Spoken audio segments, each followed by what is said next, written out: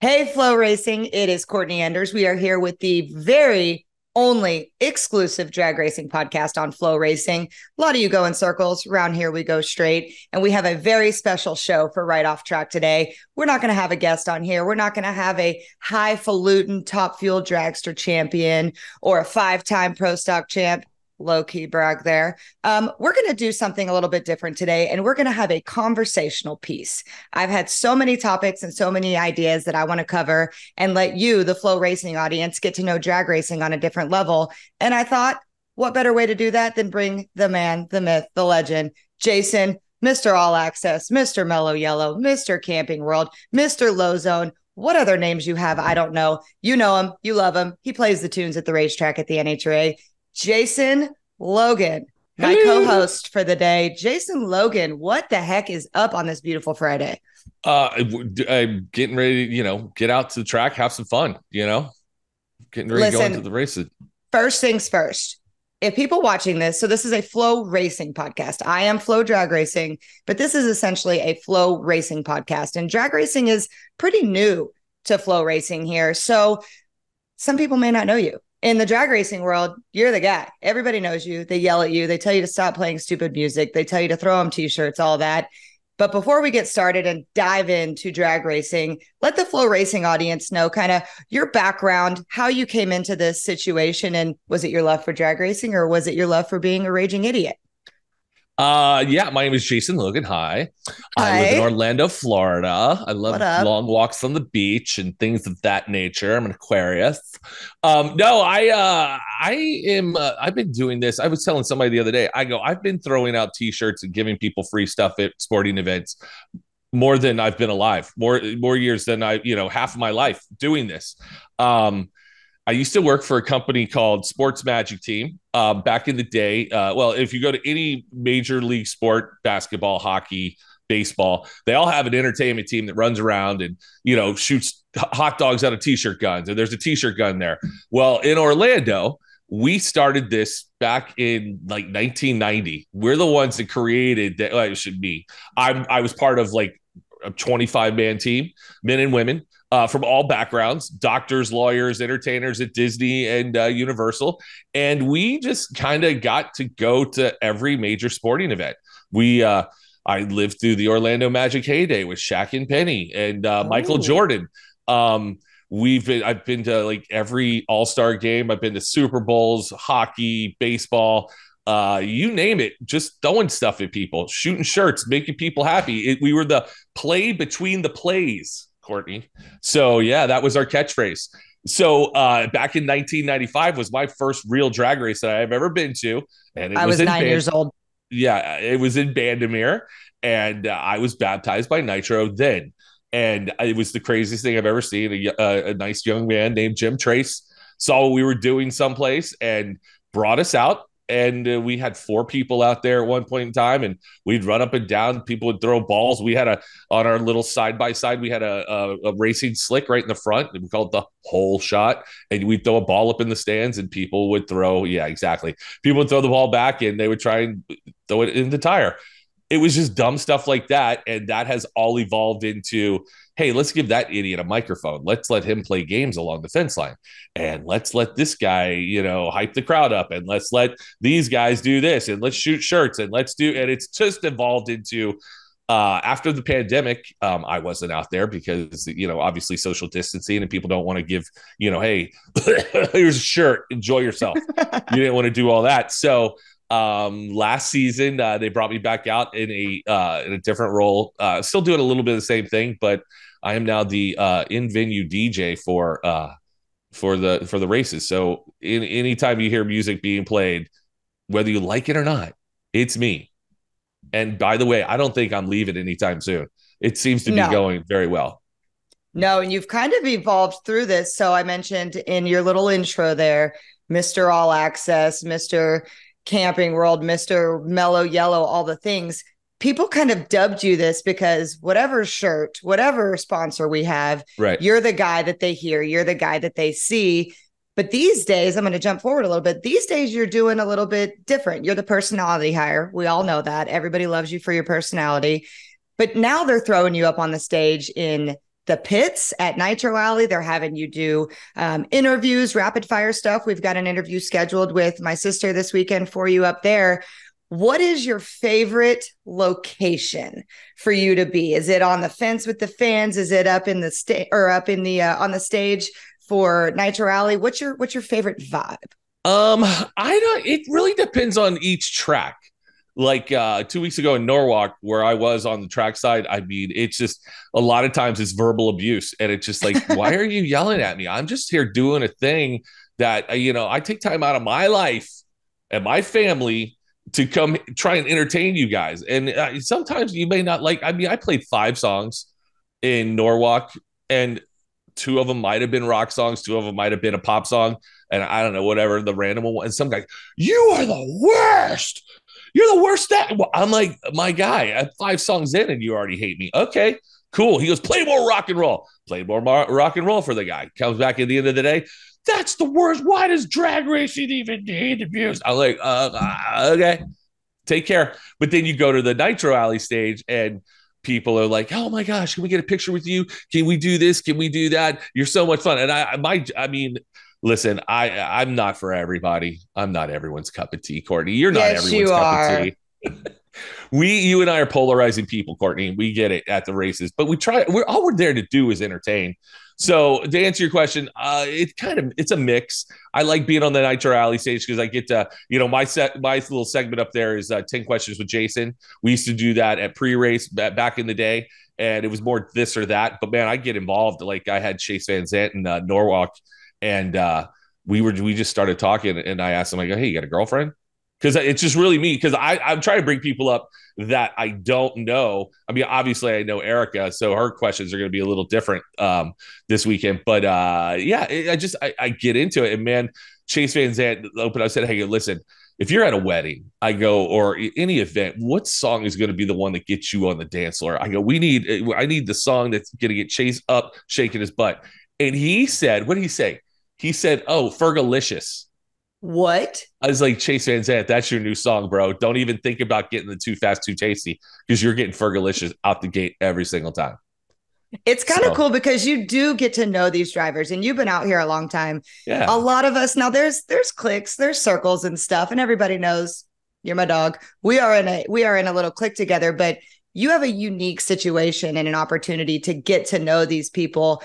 But my favorite part about your job is you get to expose them. So you become friends with these people. You learn things about, and I can't wait to hear my sister's questions this weekend, because for those of you watching, Jason, Logan, and I are legitimately, you're one of my best friends.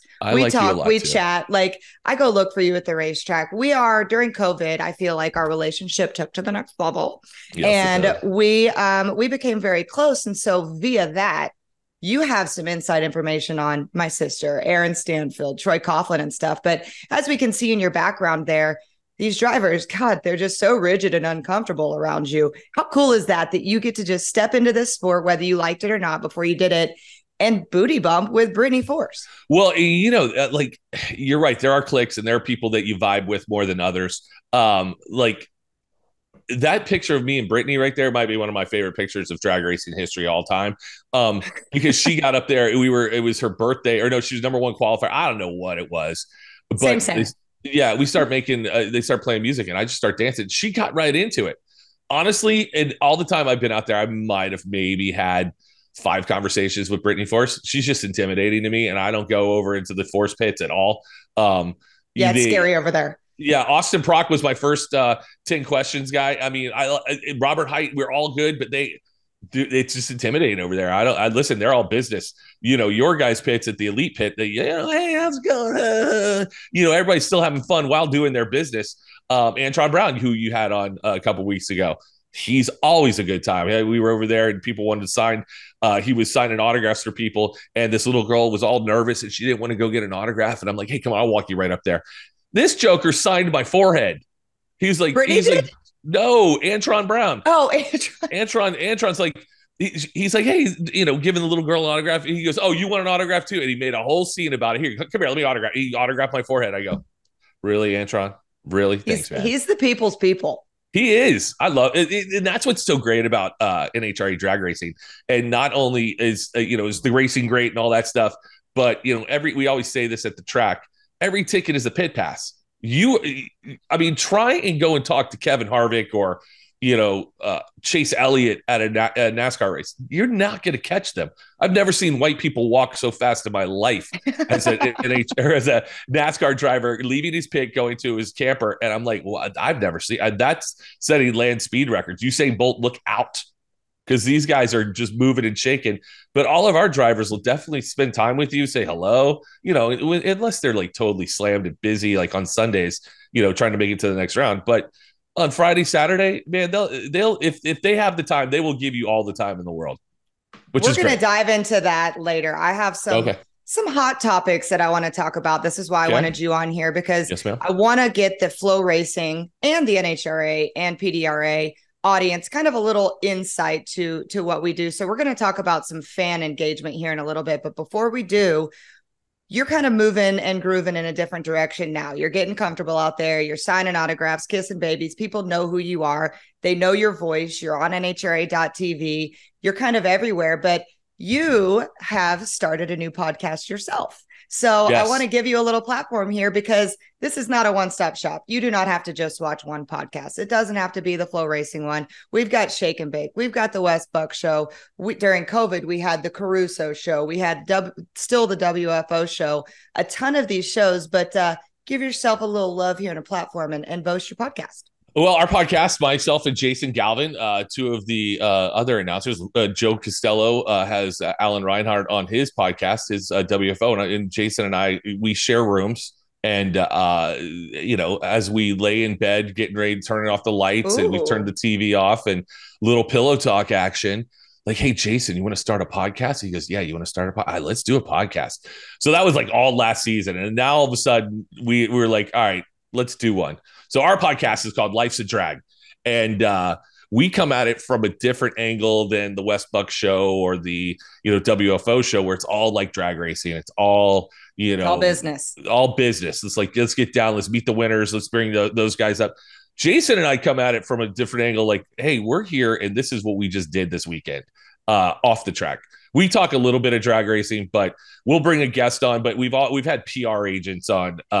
We've had a couple drivers on, but we just talk about the behind the scenes stuff that like, why do you do it that way? Why do we do pre-race at this time, and what's going on?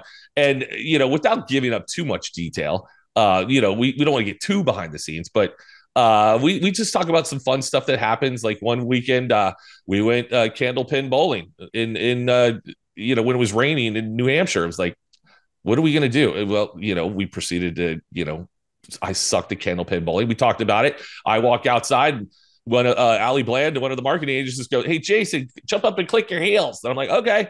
Well, I used to be an athlete, not anymore. I jumped up and just immediately fell on the ground. It was the dumbest thing I've ever seen. And I'm like writhing in pain on the ground. And they've got video of it, and they're all just pointing their fingers like, look at you big dummy. So, just dumb things like that. But, we kind of give a little insight. Like we had some timing issues one race, and we brought in the guy who runs the timing system. So we talked about that. Showed people how the scoring boards work in the tower. So just trying to come at it from a different angle, more entertainment than the nuts and bolts of drag racing. I mean, we'll get into that a little bit, but we just try to make it more fun than nerdy. Well, that's y'all's job. Air compressor. Yeah. It's the Jason Squared Show, but I feel like we're in a place that we're in now. It's 2023. Everybody's got a podcast, but there's so many different areas of each sport that I feel like that people are into or need to cover. We've got fans that are in there because they know everything about every car. We've got fans in there because they watched the Driving Force reality TV show, and that's all they know. We have fans that only watched Right on Track. See what I did there? Right on Track. I saw that. And that's all that they know. But COVID kind of did this. Like, I feel like COVID was a huge change. You had give us a little insight on what you did. I'm going to make you throw the celebrity gauntlet out here, because let's be real. That's probably the reason I'm your friend, because I'm still trying to meet NSYNC. So in Orlando, everybody knows a member of NSYNC. or Backstreet Boys. Everybody, it just happens. And I'm really good friends with Joey Fatone from NSYNC. He might be the fifth member of NSYNC, but guess what? But he's still a member. He was a member. And during the pandemic, my real job is I'm a corporate and social DJ at MC. So somebody said, hey, listen, you need to do something during the pandemic to keep your name out there. And I kept watching all these DJs putting their DJ sets up on stage. I'm like, that's not what I really do. So one of my favorite games at NHRA before we stopped doing it because the Fun Police got out there and said we can't do this one anymore is we call it the t-shirt or TV theme song t-shirt trivia game. We tried to make it as more convoluted than what it was, but we play TV theme songs and you guess them, you get 3 right out of 5, you win a t-shirt. Simple, super easy. But so I did that online on Facebook Live, and Joey Fatone was watching. He's like, what are you doing? Why are you doing this? So I explained to him. He goes, oh my God, we need to make this a show. So during the pandemic, we had like probably 80, 90 shows we did. And we had like every C-list celebrity. We had some bigger celebrities. We had like Guy Fieri on. You didn't have me. We didn't have you, which I could have had you on. I tried to get our friend Katie Olsen on to play with Boyz II Men. And Boyz II Men, she was like, oh, I better not do that one. Because we did Black or White. Who's singing it? Is it a black artist or a white artist singing? She's PC. I'm not. Yeah, I know. You would have been good. You'd have been good. But we had people from Broadway, YouTube, influencers on. We had Real Housewives on. We had Snooki on. We had just everybody that was just locked down. And during the pandemic, that's what happened. People had nothing to do. Like you said, we were just talking before the show. You and the Shake and Bake show. What are you going to do on a Tuesday night? You said drink with us. Yeah. That's what happened during the pandemic. And we would just play, I would play a song and we'd bring fans on. The guests, and it was great because the show evolved from the game show aspect of me playing music to just actually having really good conversations with these celebrities and just getting to know them. It was a lot of fun. And I was going back looking at some of these shows because I needed to pull something for something that we were doing just in a private whatever. And I was like, man, that show was really good. We just got down to the nitty gritty and just like with you and the Shake and Bake guys, it's just the fun of just talking trash and just having fun. You can bring guests on all day long, but when you have your core group of friends and you're entertaining each other, you couldn't get together. You couldn't go, to a restaurant and, have a couple of drinks. So we did it on Zoom. And it was just, I look back at those things and I'm like, that was really good. So that's kind of what we're trying to do with our Life's a Drag podcast, because Jason and I see each other every weekend. And, he's just like, it just turns into a podcast, save it for the podcast. So I feel like sometimes I look back at those, like the Caruso show. That was one in the drag racing space that I feel was one of the first ones. It was just a massive hangout. At one point, we had like 15 people on StreamYard just drinking. And I remember there was this one in particular where I'm like, I wish I could take it off the internet, but you almost forgot that you were putting this out there for the world to see, because it was like you're hanging out with your friends and you're just pressing record. I'm sitting on my kitchen counter, legs up, just tossing them back, talking shit. And I'm like, that was on the internet. That's out there. It lives forever. Like Joe Costello's, when he would do his holiday happy hour stuff, you and I would get on there and just kind of take over. And that's what we do. Yeah, Joe is trying to be a serious broadcaster and try and, rein us. No, dude, here comes Angie Smith. What? Angie Smith, what? And then it just turned into you and I taking over his show, which is probably why he doesn't have another one of these happy hour shows with us on anymore, but whatever. I feel like we did get the boot from there, but now you've got your own, I've got my own, and now we're doing mashups. So we do what we want. Here we are. Okay, I want to get into... You know enough about Jason now. You can see his personality. He is no holds bar. I want to get into some serious topics here. Are you crying? Serious? Already? Yeah, I'm crying. I'm very upset. Okay. Dude, I had to get. I'm gotten old, Courtney. I don't really need these glasses, but you look fuzzy. And my eyes will adjust, but then I put these on and it turns You look sophisticated. I've told you I like the kind of salt and pepper scruff. I like the glasses. You're aging so delicately. I try. I got a haircut yesterday for the big weekend, so we're all good. We're all good. Anywho, see, this is what happens. We just go off on tangents. I want to talk about some things that I don't know how to address to the drag racing world. And I needed somebody to bounce these off of. So we're going to do about 3 or 4 hot topics here. Okay. The first one is a steamy one. I want to talk scammers. I want to talk internet scammers. So for those of you who have brains and don't live under rocks, these stars, whether it's NASCAR, whether it's late model, whether it's drag racing, whether it's gosh dang Jennifer Aniston, I don't care. They have these pages, these social media pages. The blue check mark was made to avoid this, but now you can buy the blue check mark and all this other happy horse shit, which is crazy. And I've been accused of buying mine. I didn't buy mine. Anyway, scammers are out there and they are heavy, heavy, heavy. They will make these accounts, fake accounts, reach out to people, say, are you my sweet, adorable racing fan? Please message me. And it progresses in some cases. And I'm glad you're already laughing. I'm glad you have Brittany Force up on the screen, because in our world, I feel like Erica Enders and Brittany Force are really just getting it bad in this point. So I can only speak from my end, and then I'm going to get your opinion of it. My sister has about 4,800 scammers a day that make these accounts. Erica Enders 8675309, Erica.real profile, Erica.private, all these things. And they write these people, and people will get so far hooked because they want to believe that Erica Enders or Brittany Force wants to reach out to them. So they'll talk for a couple of days. I'm going to let you give your testimony here in a minute of your fun conversation with Erica Enders, but it's getting to the point to where these people are scamming money. They're getting, you can buy a all access pass for $800 a year. You can come to the shop. We'll give you tickets. We'll send you t-shirts.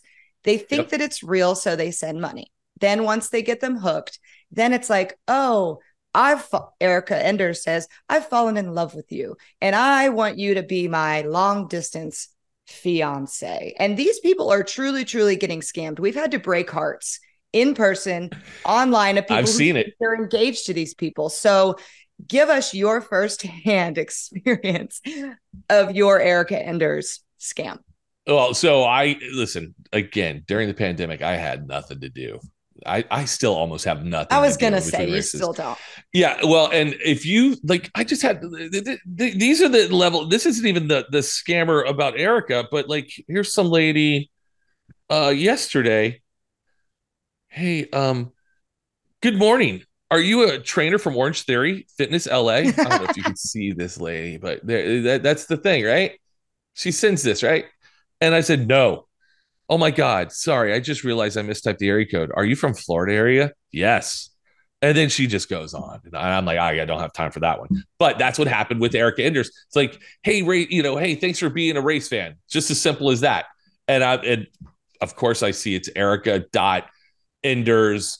Whatever it is. And I'm real like going, page. Yeah. And I was like, okay. Hey, Erica, what's up? Everything good?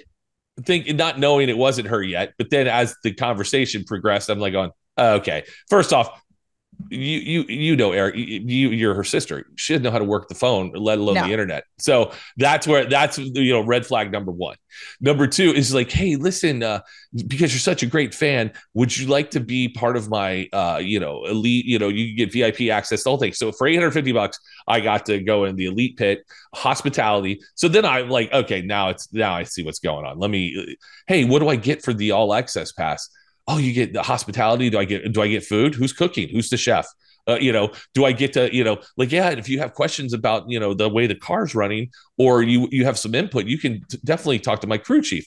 And I go, oh, who is it? Is it Chase or is it Richard? I go, you think Richard let me, work the clutch and so I'm now going on and on and on. And then it got to the point where I'm like, Erica, are you single?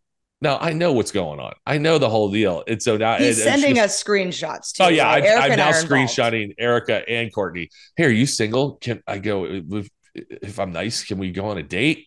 And then it turned into, of course we can, sweetie. What do you what kind of? I was like, this is the biggest scam ever. And then after every 5 or 6, are you going to send the $850? Are you? I go, yeah, just let me know where to send it. I definitely want to. I go, in fact, I'm going to be out there this weekend. We'll talk about it then. After I see what the setup is, it's just a big old scam. And I've gotten them from Brittany too. I've gotten them from Leah. I've gotten them from, all these people that are just like, hey, just spend your money and you can have tickets to all the races you want to come to.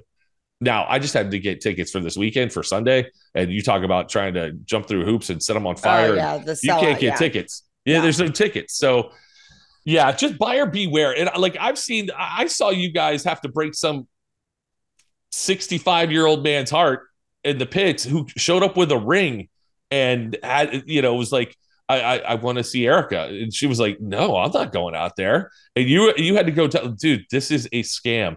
She does not. And it was like, he was so sad. And yeah, we're not doing this. I didn't want to bring this up. I'm not making fun of these people, but it does get to a point where you've got to turn on your noggin and really think about what's going on. But one of the reasons I wanted to bring this up was just because I feel like every single day I have to post something on her page because we're getting legal stuff sent to us. People right. have spent tens of thousands of dollars to rescue Erica from this. And I don't know how to go about it. I don't know how to fix it. I don't really know how to address it. I've got it pinned on Erica's Facebook page. This is our only page. We will never have another page. Right. But I don't really know what the solution is. And nobody's really talking about it. And Amanda Busick and I, after we had to take that man away, guys, again, not making fun. Sad. It was sad. It was sad. He brought a ring. He thought he had been talking to Erica. He flagged me down and he said, hey, Courtney, it's me, whatever his name was. And I'm like, hey, whatever your name is. And he's like, we talked this morning.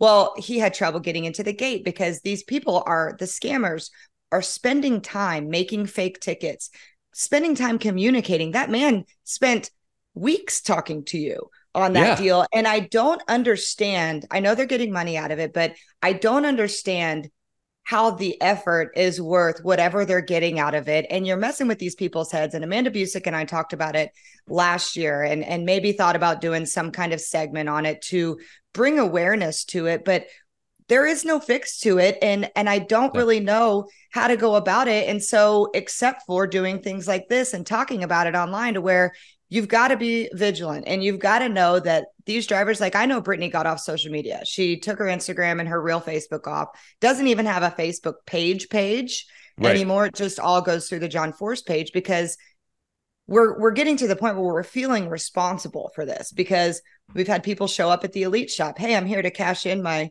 ticket to Willy Wonka Land, right? Like, holy crap, you're right there in front of us. And if most of them are understanding and they realize they were vulnerable and then they end up, we'll give them tickets to the race or whatnot. But some of them blame us and there's not a lot we can do. And we're working with NHRA legal on a couple of these things, but I just want to bring a little bit of awareness and kind of give fans pointers of blue check mark. You got to reach out to these blue check marks. So what do you think the cure is?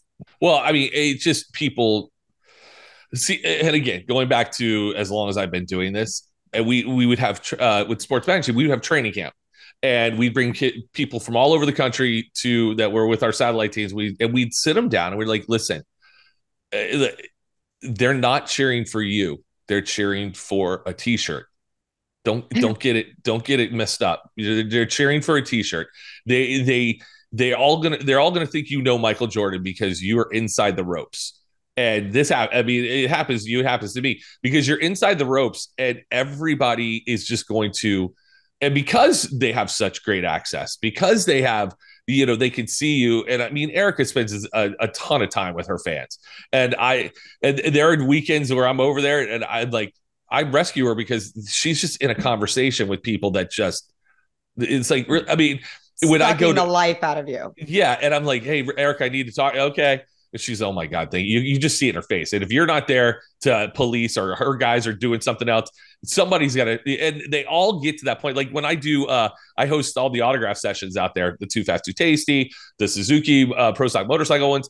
I tell people flat out, I go, these are celebrity, and I say it jokingly, but I go, these are celebrities. They have things to do. They don't want to hear about how you and your grandpappy built some sandrail back in 1973 and you raced it all. Get your autograph and move along. And I'm just like, I'm just joking there. And Eddie Krawick, no, I'm not. Eddie Krawick to this day, he goes, you can tell him? You're going to tell him? I go, do not make eye contact with Eddie Krawick. He is very famous. He has won world championships. And, so it's, I say it tongue in cheek and okay, ha ha ha ha, and people still do it, but I've said it out loud. Don't they just have things to do?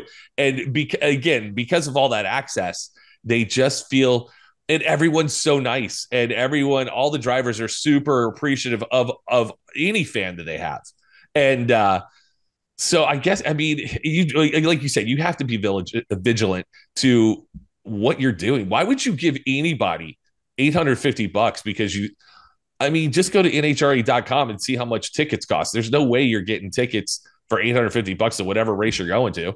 And if you're only going to one race, why would you spend $850 for an all access pass to get hospitality someplace?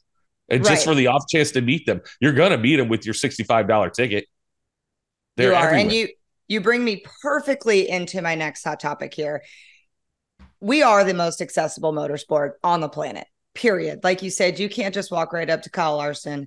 You can if you have a hot pass, but like, gosh dang, when we were invited by NASCAR for Erica to go to the St. Louis race, like it still was tough to get places, and we had all the access in the world. So there's this image that because you're able to be up at the pit and stand at the ropes and watch them work, that you can just scream at them. And again, guys, we love the fans. The fans pay our freaking salaries. They buy our shirts.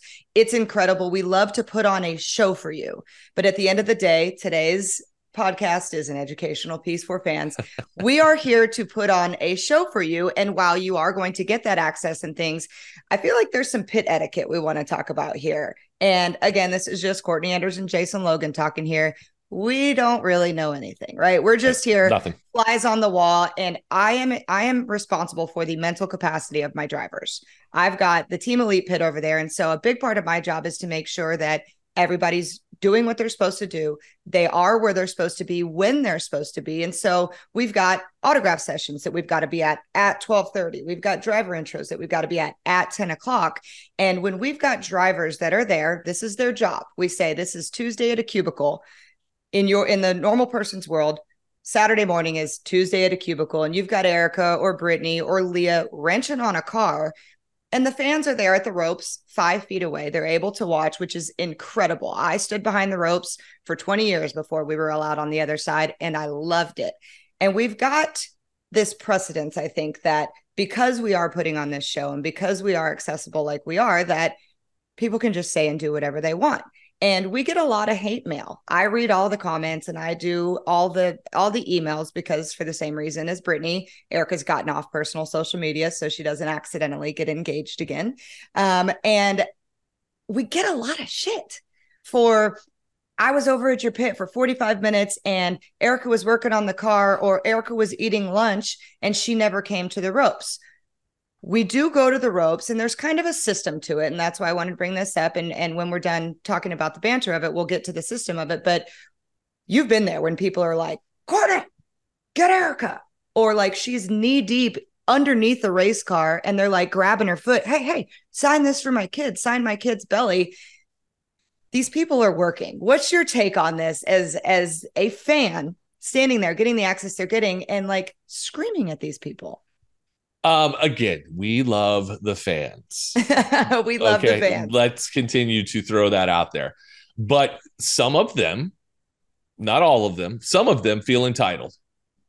I paid $75 and at times two, and I'm out here. I deserve an autograph, and I better get my FaceTime with Antron Brown, and I better get, if John Force doesn't shake my hand, I'm gonna be pissed. That's just if I don't get a T-shirt, dude, there's 25,000 people here. I have 72 for the weekend. Guess what? Somebody's not getting a T-shirt. I promise I will shoot T-shirts at some point in time. But people get upset. I've had people just come up and just grab T-shirts out of the back of our side-by-side. I'm like, where are you going? At what point in time do you think that's okay to just come up and steal stuff? I'm like, okay. Yeah, I paid my money. I'm getting it. Okay.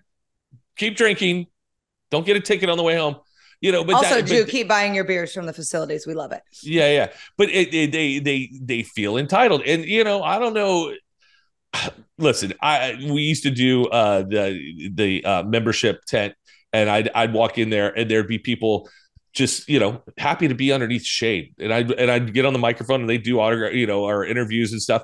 I go on the microphone, hey, how many people love drag racing? Yeah, we love drag racing. It's the best.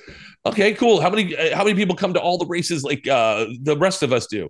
No one, None. There's like 2 people. They come to 2 or 3. I go, how many people have NHRA.TV? Oh, I'm not paying for that. Why would I pay for that? I'm like, it's $100 for the whole year. Why would you not? You love drag racing. Why would you not see it at every race? I was like, okay, and I get it. People have a finite amount of money that they can spend on their race, and they want to see their favorite driver and they want to see their stars. So I mean, I understand the entitlement aspect of it, but at the same time, I've been around celebrity. I've been around, red carpets. Let's name drop again. Joey Fatone goes to a red carpet. They were opening a Hard Rock Cafe in Tampa. Hey, come on, let's all go. Let's all go. We all know, as part of Joey's entourage, that you walk your ass to the end of the red carpet and you sit there and you wait. It ain't your show. You wait for Joey to, hi, how you doing? Ha, ha, ha, ha, ha, ha. Well, we had one of our buddies that didn't get the concept, and he's up there mean mugging, and we're like, dude, what are you doing? Come down here. This gives everybody a bad name, especially Joey. You can't do that. That's not your deal. So we all just go and we wait, and then we have a good time in our VIP section. But some people just don't have that capacity or understanding, because Antron's such a great guy, because Robert Hines such a cool dude. They're like, oh, well, he's my best friend. We're buddies. We can talk to people. And man, the conversations I get into out there, that I'm just like, okay, cool. And you have to shake your head. Hi, nice to meet you. And again, I love the fact that people appreciate what I do out there, and signing an autograph to me is still hilarious. Like at the Suzuki autograph session, every time I signed an autograph this past week in Norwalk, or 2 weeks in Norwalk, I'd be like, hey, Kelly Klontz, look, I'm signing another autograph. Gage Herrera, look, your boy's signing autographs. And it's just like, they're like, you're such an idiot. I go, because that's why people love you. But I'm not that guy that needs to be signing autographs. Gage Herrera, Angie Smith, Max Smith, those people should be signing. I'm just an idiot on the sidelines. But people get to touch you, they get to feel you, they get to talk with you. So, I mean, I get it. It's a fine line. But, sometimes, I mean, there's always going to be a bad apple in every crowd that's just going to, I mean, people send emails to Alan Reinhardt about me. And I'm like, and he forwards them to me. He goes, you got a new fan? And I'm just like, okay. But what they don't understand is I have your email now. I will, if it gets bad enough, I will email you back and respond to the email that you said. Some guy said, hey, you look like a bum with that beard. And he spelled bum, B-U-M-B. I go, dude, Bumby. Stop. I go. So maybe the fix is, we have to address the fact that we've almost presented ourselves like a zoo, right? Mm-hmm. Like Dion and I went to the zoo the other day, and it was awesome. And I got weird because I'm like, oh my God, this is us at the racetrack. And again, I don't do anything cool. I take pictures of cars. I manage drivers. Right. I do top end interviews and stuff, but it's essentially a zoo. And sometimes I stand on the racetrack and I look up at the 30,000 people and I'm like, we're in a fishbowl, and people are literally just watching us work. And so the reason I brought this up as one of our hot topics is I don't want the fans to leave upset. I don't want to get the email saying I waited outside Erica Ender's pit for an hour and she never came around. She's such a bitch, whatever. There's got to be a way that we can structure this. And I know Alexis DeJoria has tried one thing where she puts a sign outside of her pit and says, I'm going to be signing autographs at 11:30 or 30 minutes after Q1 or whatever. Right. And I talked to them about it because I want to fix this problem for the Elite Motorsports pit. And apparently that was worse than ever, because if the round runs late, or if Alexis has to go, if she's number one qualifier and has to go up to the tower, like there's things these drivers have to do as their Tuesday in a cubicle, as their job. Right. And so I want to work with the fans and figure out a way to do that. But I think that what you're doing is a big part of this, because we're bringing these drivers to the Top Eliminator Club. Loki Flex here, my sister and I both have an autograph session at the Top Eliminator Club. Nice. Saturday at 12:30 in Denver. But there's the Nitro Alley where you do the Too Fast, Too Tasty autograph session, the motorcycle one, the walk through the pit. I don't even know if they still do that, but no. I think that we've got to collectively work together to schedule more things to have these drivers have a scheduled allotment of where they're supposed to be so that they can sit down in their pit and eat, or they can go sit up in the lounge and relax for a minute. Because I'm going to out myself here. If Erica was out at the ropes for an hour, it's hot, y'all. She's got her fire suit on. She's talking to everybody. Erica loves talking to the fans because we were a fan, but every little conversation you have takes a little sliver of your soul. And these drivers are racing. And on Sunday, my drivers don't spend a lot of time at the ropes because they go up in the lounge 20 minutes before they race to get in the zone. Girls got to eat, girls got to pee, girls got to call her dad. Like, there's things going on. And so I think that what you guys are doing in the midway is a great way to kind of wrangle this. But I wanted to just bring it up just because, to give an awareness of, you got to remember these are mental and physical athletes, and they're at work. Right. Well, and again, you just said earlier, there's more access at this sport, I mean, than any other sport. Let's be honest. And the drivers will give you their time. And I think NHRA does a really good job of, and all of our sponsors, like even the John Force guys, they have dedicated times on like Saturday or whatever day it is to go to the, the AAA booth display or whatever. Merch trailer. Their merch. They will all there. If you cannot get in touch with your favorite driver at a drag race, you're just showing up 5 minutes before a round and then leaving, 5 minutes before the round ends so you can beat traffic. That's it.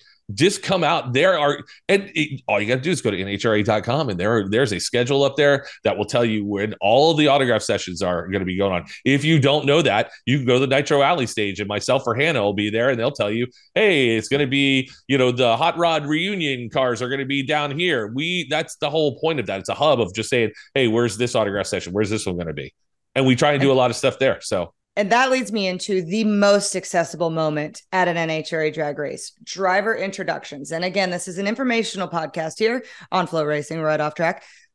Driver introductions is limited to no one, right? These guys and gals, that stage that you're looking at behind Jason, it's literally just like a 20-foot piece of cardboard that opens up. Drivers are behind it, and fans can be all around it. You can walk up underneath the tower and see every single qualified driver. As a kid, I posted up at driver intros. I would just stand right under the tower, get a picture with and an autograph, because I was still a kid in the 90s and we didn't do selfies, with every single driver there. And I think that it becomes awareness, the track walk. You can go out there, walk the racetrack on Sunday morning before they even go on there. And there's usually a driver that is there to ask questions, but you nailed it. Do your research, figure out where to be. But driver introductions, fans, if you are looking for your favorite driver, go to driver introductions. Get there early. They have to walk across the stage and through the fans, and every single one of them. We have an hour before we race. Every single one of them takes the time to take pictures. That is the most friendly side of an NHRA race car driver. I feel like they've just woke up. They're feeling good. Everybody still has a chance to win the race. Right. I mean, it's game time. Yeah, and they all have, the majority of them have swag. They'll bring stuff, they'll throw it out. And listen, from being up there on that stage for so many years, if you're a cute little kid or you're just like, it's so happy to be there, you're gonna get stuff. You're gonna get something. Yeah, you don't have, it's the curmudgeon that sits there like this. Throw me something, guy. You're not that funny. It's that guy who I see him, I see you, and you're not getting anything ever. But if you come and participate and have a good time, the Sealmaster Track Walk in Phoenix this past year, and I guarantee you this weekend at Bandimere, everybody is going to be on that track. The last race at this facility, I went to the Phoenix one. Yeah, there were probably, literally, let's say 10,000 people in the stands or in the facility, there were 9,500 people on that track. And the other 5 people worked at the track. It was out of control. And that's what that Sealmaster, you could go to your favorite baseball game. You ain't running the bases before the game. No, it might be special bat night and kids run the bases night, but you're not as an adult doing that. Everybody, they get up there, they walk past the tree. Everybody's taking selfies with the tree. It's just, you get so much for your ticket, and it's on you as a fan. If you don't get there in time to do everything, or if you're just going to be that guy, I'm going to go sit in my seat and I'm going to wait. I'm going to sit here. I don't need to do that. Okay. Or if you That's your don't fault. wait till the end, the winner's circle, same thing. They pile the fans onto the racetrack. Right. And I've been in the car. If Erica or Aaron or TJ or somebody on my camp wins, I'm inside that truck. That is the coolest thing ever to just, you're parting, you're like Moses parting the sea and going through this fan of people or this span of fans. And then you get there, they got to run through it. And the Alan Reinhardt's stage is right there in the middle of the racetrack, and the fans are just there. And while we're waiting, we're just exposed. I can't tell you, we have had conversations. Some of the coolest fan engagement is Erica standing there waiting for her time to go up on stage because they're happy. They just won the race. They ain't going to tell anybody no. They're done working for the day. That's our Friday afternoon. Right. And there are places that you can be. So we're not, I didn't bring this up to yell at you fans, although y'all yell at me. You scream at me while I'm eating. They yell at me all day long. Go get your sister. We want them to meet you because we want you to come back. But there is a system to this, and there are so many opportunities. So just ask, email, send a Facebook message to John Force Racing, to Eric Enders Racing, to Antron Brown Racing. Their PR rep, their person who runs that, will let you know where their drivers are going to be. But there are so many places that you can meet these drivers. And this is... and just use your head. These are people. Just because they drive a car 5,000 miles an hour and you look up to them, use your head. Just don't go up there and just, hey, I need this. Be polite. Everyone just be polite. It's like, and if you come at me, hey, play this. Just, hey, is there any way you can play this song for me? Or people come up. I don't. I text you. I say, play this now, or I'll kill you. Yeah, but that's you because, and you and I have a special relationship. But Joe Schmo from Cleveland, Ohio, who I ain't never met before, coming up yelling and screaming. Just be polite, man. That's all. I got feelings, but they're not very. You're never going to get to me. But just relax. Just ask nicely. That's all. Let's talk Bandamere. You mentioned the track walk and what's going to happen. And I didn't really mean for this to be a full NHRA show. We don't stream the NHRA here on FloRacing, but we do cover it. The stars of the sport are very important to the content here on FloRacing.com. But let's talk about what's going on this weekend. This is a big deal. We've had a lot of tracks closing down, a lot of negative feedback on it, but this one's a little different. So fans, Bandamere has been around for 65 years. John Bandamere is one of the coolest guys ever. His daughter actually sent me a picture of him with a backwards hat on working in the shop. And he's like, I'm bringing out my inner CE. And that was like a huge fangirl moment for me because John Bandamere is like one of the coolest people in the world. But they have done so much for this sport. That is always one of the best tracks surface-wise because of the Traction Twin boys who prep that.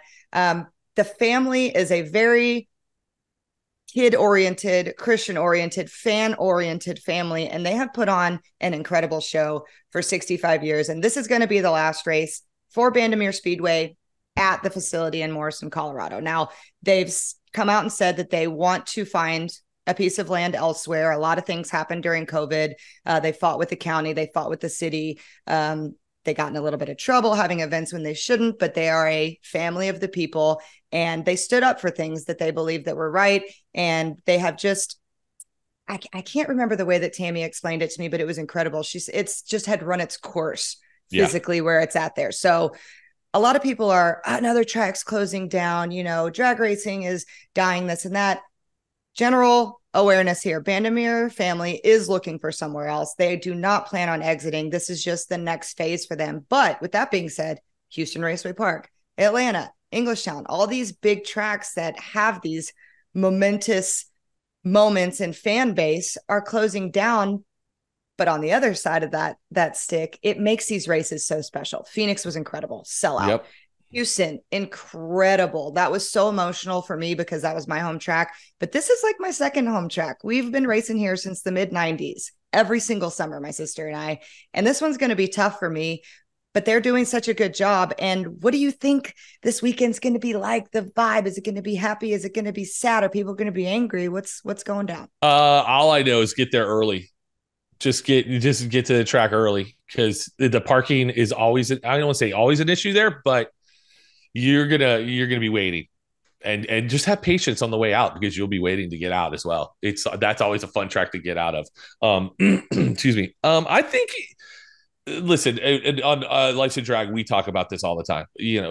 Everybody's like, oh, the sport's dying, the sport's dying. And I'm like, sport's not dying. No. Listen, and by the way, if you saw where Bandimere was 10 years ago and there were no houses anywhere near that track, and every year you go, oh my God, those houses are getting closer and closer and closer They and are. closer and closer. And you're like, this place ain't going to be here very much longer. And I don't know financially what they got, what was going on, but when somebody makes you an offer that you can't refuse, you kind of got to take it. And for the Bandimere family has been that pillar of the NHRA and drag racing for, like you said, 65 years.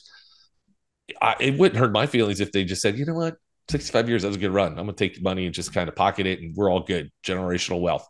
But that's not the Bandimeres. They're going to go out and try and figure it out. And I think with knowing that piece, and that they are the Bandimeres, and this just runs in their blood. They're going to go find a place. They're going to make it work. Yeah, we might not have this race for 5-6 years until they get the place built, but who knows? I mean, there's plenty of room by the airport, and I wouldn't have to drive all the way across town.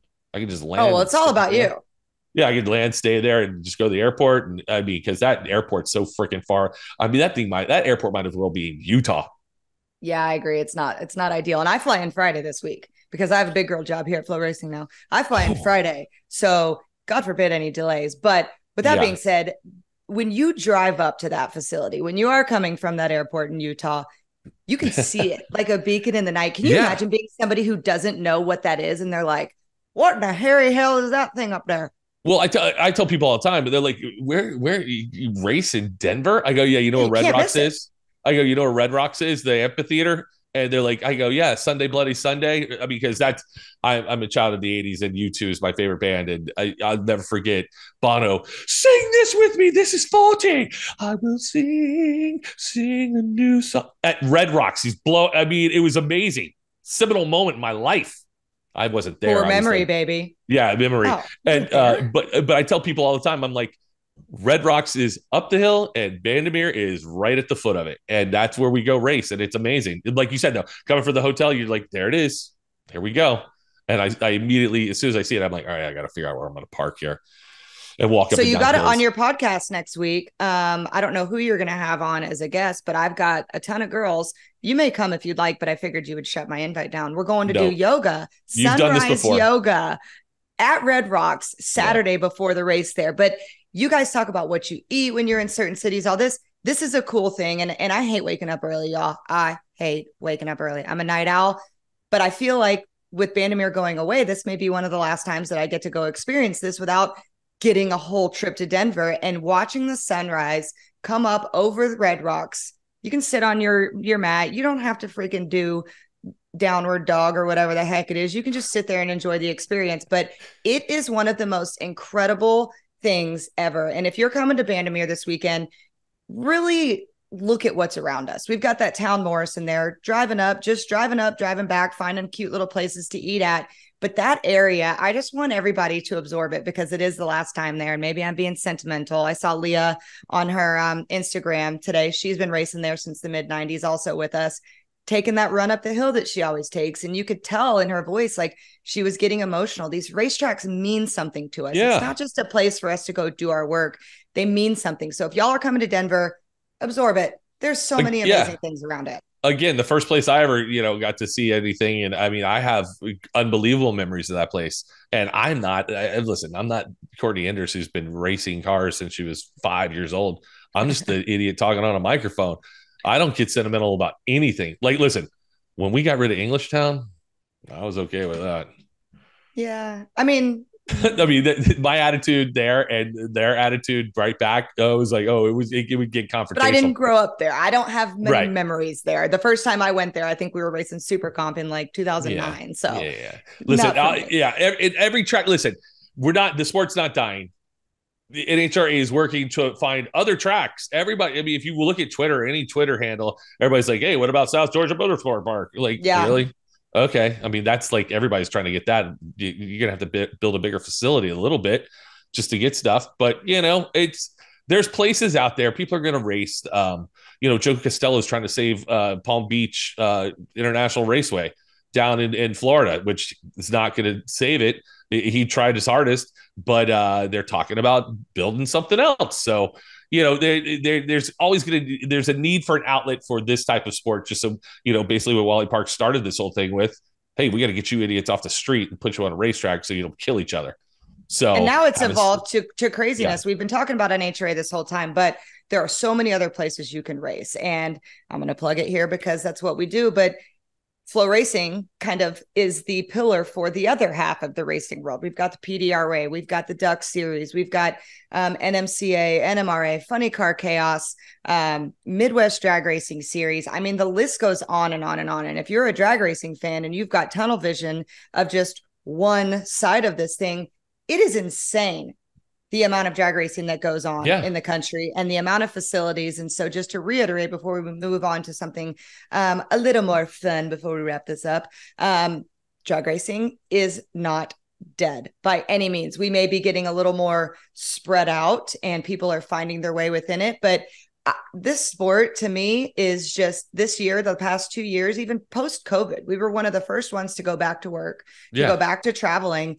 And if you can't see that we have grown and are continuing to grow, our drivers are getting younger. We were kind of in this space where it was the old man's club. And if you didn't know John Force and you didn't know drag racing, but we've got young people coming in and taking over. Justin Ashley, my God, second generation racer coming in, just crushing it. The McGahays, they are now a third generation racer. Like this, if you open your eyes and really look past who they're telling you to watch and the important people in this, good God. I mean, it's young and it's fresh and it's hot. Yeah. And listen, no sport has a perfect record. There's warts in everything. NFL, baseball, and everybody has an opinion on how to fix it.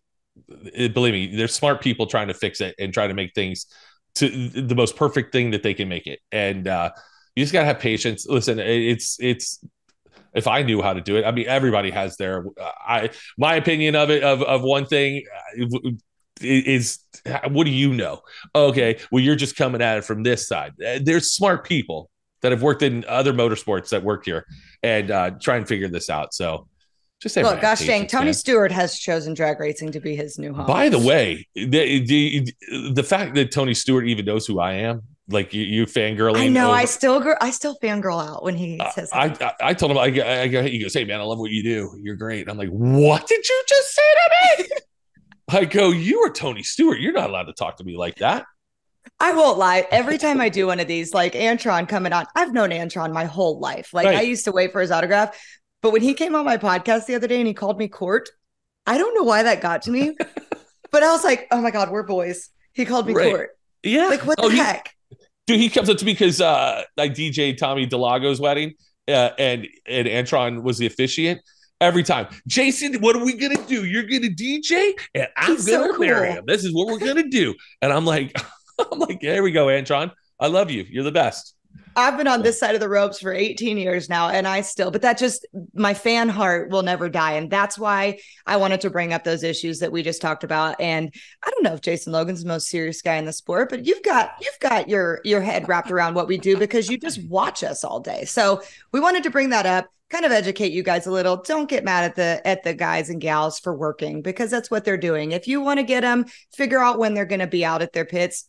Find a Courtney Enders of the pit. Ted Yerzik is that for Antron. Sarah Slaughter is that for Brittany. Just find somebody wearing a polo and maybe say, hey, what's the best time to catch them? So get to driver intro, get to the winner's circle, all that jazz. But I want to end this on a fun note. And I hope that everybody took what we said as that little educational piece. But then again, we're just Courtney Enders and Jason Logan. We don't know nothing.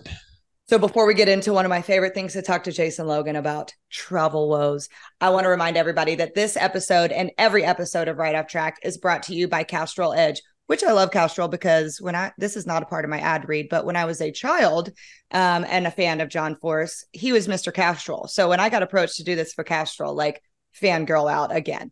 But Castrol Edge, 3 times stronger against viscosity breakdown than the leading full synthetic and gives your engine 10 times better high temperature performance than the industry standard when you need it most. Castrol Edge, better oil for maximum performance. You know Now, what? One of the coolest things I saw at NASCAR all season has been what? at the throwback race, where were that, Martinsville or wherever that was. They had Castrol Motor Oil John Force car out there. It was very Dude, cool. And the announcers kept going, "Hey, look at that John Force paint scheme on that Austin Dillon dude, or and John whoever's Force driving the car." hasn't been Castrol in years. He's been peak forever, but there is Yeah, something. It's like the number 3 with Dale Earnhardt. Like yeah, John Force is Castrol. I still have yep. his hat in my bedroom I was 8 years old, took it off of his head and put it on my head, and it has his greasy fingerprints on it. Still have it to this day. That's fan stuff. By the way, going back to the finding a PR rep or somebody to say something to, my mom loves Brittany Force. Like, she's just now starting to get into this because, hey, I don't see you out there at the racing track. And I go, Mom, here's NHRA.tv, and here's where you can see and hear me all weekend. Just so I put NHRA.tv on her TV, and she goes, hey, I need an autograph from Brittany Force. So I saw Brittany in Gainesville. I go, Brittany, my mom loves you. She thinks you're the greatest. She goes, oh, let's take a selfie. I take a selfie with her. And that was conversation number 5 in Gainesville when I had with Brittany. But I go, hey, I told Sarah, I go, hey, I need an autograph from Brittany. She was, go ask her. And I go, I'm not going in there and asking her. Yeah. I go, I need to find a hat and let her sign the hat. So. But yeah, I find the PR people too. So, anyways, you got to. Courtney, You just got to, again, not the people in the cruise shirts, find the people in the polos. And they're usually a decent looking chick, except for Ted Yersick. or Elon Werner. Or Elon Werner, which he's everybody's PR person. You and I, and we are, I'm going to go a little over on the show, but I like to hang out with you. You and I, this is where we're going to get real. We have a group text called Travel Woes. This started many moons ago. This started pre-COVID, where you and I would just bitch about nonstop. And this may get a little negative here, but we spend our life on the road. We spend our life in security lines, on airports, in rental car buses, in hotels. Like, those of you who don't travel for a living, I don't think understand that. Yes, it's a luxury, but my God, there is a system to this stuff. And we're going to go off on a tangent here. It's not about fun. Travel woes. It's not a fun thing. And I get so mad. I just texted Erica this morning. I wish y'all had a spot for me on the private plane. They never have a spot for me. And I have to fly commercial. And I know that sounds the way that it sounds, but guys, every Thursday through every Monday, we're having to do this, and it gets old. So Jason, Logan, let's talk some travel woes. I want to know your least favorite part of the airport experience from head to least favorite part for me, and it's waiting at the gate to get on the plane. Now, here's where this is going to sound totally bad, but I mean every word of it. In America, well, let's go back. In India, there's a caste system, and the people with the dots on their head. Oh, Jesus Christ. So the different colors mean you're different higher up level on the caste system. So whatever color that is, there's I'm better than you, and then you are the worst person ever down here. So in airline travel, there is a caste system. I fly American. There's executive platinum. Oh, wait, there's concierge key. There's executive platinum, platinum pro, platinum, and then gold. Actually, yeah, gold's 4th or 5th. Anyways. Yeah, 4th, because concierge key just goes on. Due to I was platinum pro for a long time, and I was 3rd boarding group. Now I'm gold because of COVID. Okay, fine. At least I know. Courtney, you're better than me. Yeah, you're better than me. That's just the way it goes. Executive platinum's better than me. But guess what? I'm better than the regular people in boarding group 5 through 9 because I'm gold, according to the airline. But when the people I will bird dog you. I'll be like, you're holding your ticket like this. You're like, I'll look. I go, bitch, you're boarding group 7. Back to the bus. Back it up. I'm boarding group 4, and I'm getting on this plane before you, whether you like it or not. To the point where sometimes I will go into the tail end of they haven't called group 4 yet, and I'll slide right in behind group 3. And that's how you got to do it. I wait till there's like 3 people left of group 2. And just go. See, that's good. But see, that's to me is the worst part of just getting on the plane, because and the boarding process is annoying because you're in group 9. That bag ain't fitting up in anywhere. That it's not going to fit up in any of the bins. And then the person in group 9, oh, I'm all the way back, or they're in C. They wanted to wait till the very end. They're in 11C or whatever, but there's only room in like 20 something for their bag, so they put their bag back there. And then as soon as they land, they're fighting their way to get back to their bag, and then they get their bag and they fight their way back to get no. You wait. Oh, that drives me bananas. Do you know what drives me bananas? What? When you're boarding. So I like 8C. 8C, if I'm not first class, 8C is my jam. Some people hate on the bulkhead. Don't really care. I like the bulkhead because I don't like my shit underneath the seat. I want to put even my small backpack up there. So I'm boarded group 2.9, as I called it, and I make sure that that's it. But I sit in the bulkhead and I watch people come in every single boarding group all the way to the end. And there's one every about 10 people who tries to put their bag in the first class bin. Yep. Nope. It doesn't matter if that first class bin is bone dry empty. You don't get to put your bag up there. And I try so hard, especially when I'm going to a race, because I only have this much anger. And I don't need to fill my cuppeth. My cuppeth needeth runneth over on day one. And I try to just sit there and, maybe the flight attendant will alert them. But there's been a few times where I've Karened up and I've gone, can't put that there. And it's like I am just Hitler or something, because there is a rule. And this is the theme of this show, is teaching etiquette. I don't know who I think I am or you are to teach etiquette. You're smart. But there should be some sort of pamphlet, if you will, that you get when you get on, or you get your ticket and they send you an email. And here's the way that the world works. Okay. Right. There's bullet points. There's don't stand on the left side of the little tram. Don't put your bag over here. Get to the back of the elevator. Don't bump the person on the aisle whenever you're boarding. Only put your bag where it's supposed to be. Don't crowd the gate. There should be this test. It goes back to the entitlement thing. People feel that they're entitled. I spent all this money for this plane ticket. This is the one trip I'm taking this year. I saved all this money. Listen, well, guess what? This is my office. I do this every Thursday. And this is my office, and I've come here to work. And they do that. It's again, living in Orlando. It's screaming kids. Parents about ready to just kill each other. That they are getting ready to spend $15,000 for a week long trip of just not sleeping. Kids yelling and screaming. It's craziness, but it's entitlement. That's all it is. And it's fun to watch people in first class act. It is fun to watch, and I act that way when I'm up there. Of course, pinky out. I want everybody to know I'm there. Listen, when I was Platinum Pro, I was 9C. I'm a 9C guy because I wanted to I'll either put my bag up underneath it, or I definitely will just throw it up on top. But I don't like the way the seat is in the bulkhead. There's no. I need to man spread a little bit, just a tad bit. Okay. With that being said, what is the etiquette when you're man spreading? If you are. What's the armrest etiquette here? All right, so here I saw this a couple. You know who Samantha Brown is? She used to have a travel show on the Travel Channel, like when it first came out. She traveled all over the world, does whatever. She had the perfect thing. I saw it on TikTok the other day. So here's the way an aisle works, or a row works. And if you don't believe this is your problem, and you should really never fly. The person who sits on the window gets control of the window, up, down, whatever. The other two whatever people, they want. If they want the sun to blast in their face the entire time, you just got to deal with that. The person on the aisle gets to control whoever goes in and out of the aisle. So if you're on the aisle, you and we are aisle people. If we're sleeping, guess what? Good luck. Wake me up. See if that happens. See how well that goes over.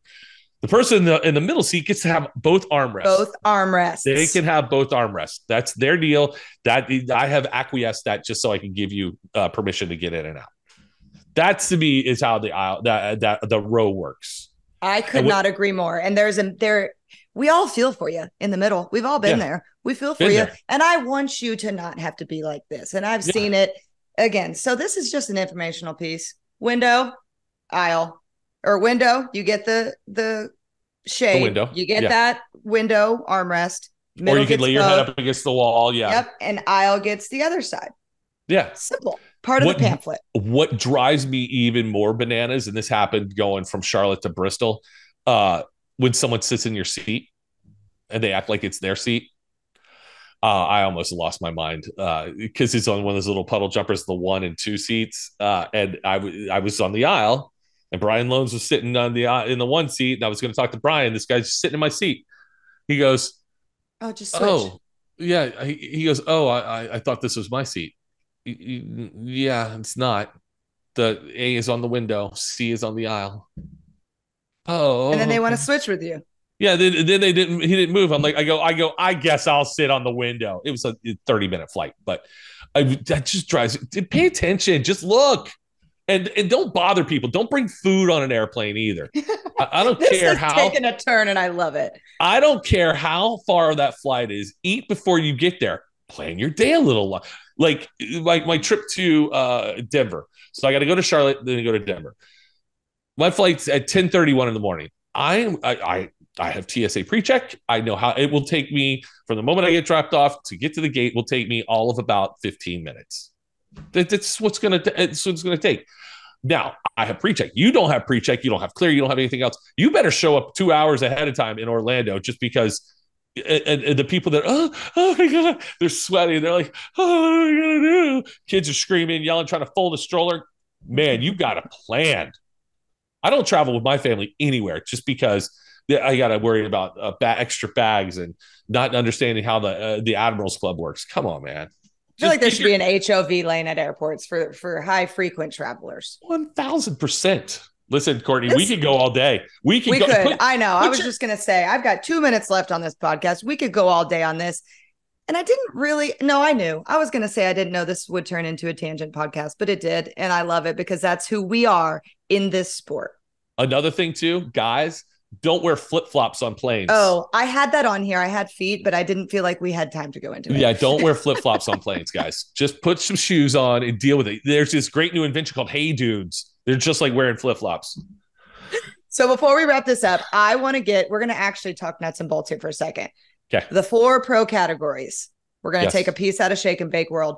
Who are your pick to be king and or queens of the mountain this weekend? This is just off the top of my head. Yeah, no thought to it. I didn't tell him we were doing this. Man, I want to say this person in Pro Stock Motorcycle, but I don't think it's going to happen. I think Matt Smith might have a good shot here at this weekend. It's either going to be Matt or Gage Herrera. It's hard to bet against Gage right now. Yeah, that's why I was going to say that it's easy picking.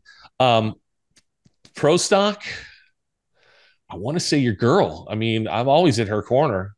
You are. I think she's kind of a track closing down broad this year. Right. That's what I was going to say. So I'm going to say Erica just because you're here and I don't want to upset Erica. But although TJ's, it's his birthday this week. So I don't know. TJ's no joke. Aaron's no joke. I almost said Derek Kramer the other night because this is their hometown and they understand this air more than anything in the world. By the way, Pro Stock is on fire. Let's rip them off. I mean, Aaron, TJ, Erica. Then you got and Jerry Dunn is Dallas. You got Derek Kramer. You got Matt Hartford. Everybody, that's what this is supposed to be. Yes, all right, it's so good. Funny car. Matt Hagan. Okay. I'm going to say Matt Hagan because it's Mopar and he likes to show up for Mopar events. He does. Top Fuel. I mean, this is a shot in the dark. You're to blame. It's not going to be Leah. It's not going to be, man, I want to say Justin Ashley. That's who I picked last night. Too. Yeah, Justin Ashley. All right. You heard it here first.